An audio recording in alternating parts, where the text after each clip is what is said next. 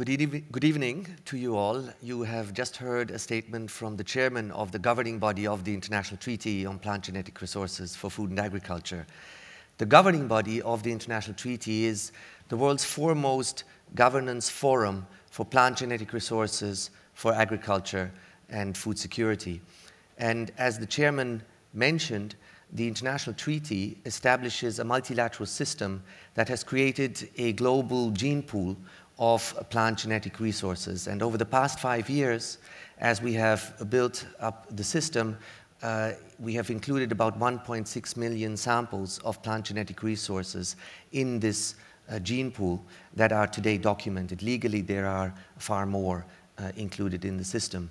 And within that system, we currently transfer about 600 to 800 accessions of plant genetic material per day worldwide under standard contracts, so-called standard material transfer agreements.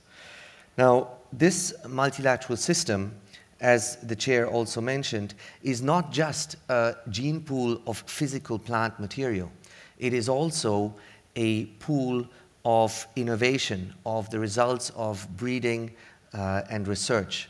And the International Treaty includes a number of provisions that very much in the spirit of open, facilitated exchange of both germplasm and the results of innovation ensures global food security by facilitating the creation of new plant varieties that will be able to meet forthcoming challenges that were mentioned earlier, such as climate change adaptation, etc. The treaty does this by recognizing innovation both in the form of farmers' innovations and farmers' knowledge, in the form of farmers' rights, under one part and article of the treaty, and by recognizing the innovation and research that breeders and modern science contribute to food security. The treaty model of IP management, so to speak, ensures that the genetic material as well as the results of breeding are available widely, globally, worldwide, to ensure food security. How does the treaty multilateral system, this gene pool of 1.6 million samples of genetic material, and this IP management model do this? There are three, I would like to mention just three main parameters which are embedded in the treaty text itself. And the first one relates to access. Access to the germplasm and access to the innovations on it. The treaty here provides that recipients shall not claim any intellectual or other property rights that limit facilitated access to plant genetic resources for food and agriculture or their genetic parts and components in the form in which they were received from the system. Secondly, it also states that access to these genetic resources to those genetic resources which are protected by intellectual property or other property rights shall be consistent with the international agreements and national laws relating to and making available intellectual property. The second parameter relates to non-monetary benefit sharing, particularly in the form of information exchange and technology transfer and capacity building.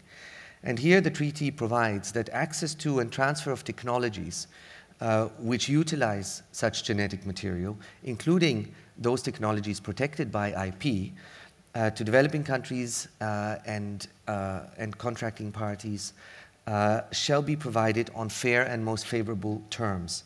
And such access to and transfer of technology shall be, again, consistent with and in recognition of adequate and effective protection of intellectual property. And finally, the third parameter is monetary benefit sharing, where the treaty provides that whenever a product is developed which incorporates genetic material that was received from the multilateral system, from the gene pool, and when that product is not available for further research, breeding, and training without restriction, such as when that product is under an intellectual property title which restricts such use, then the recipient of the genetic material shall pay a standard contribution of 1.1% minus 30% of the net sales from that product back to the multilateral system through its benefit sharing fund.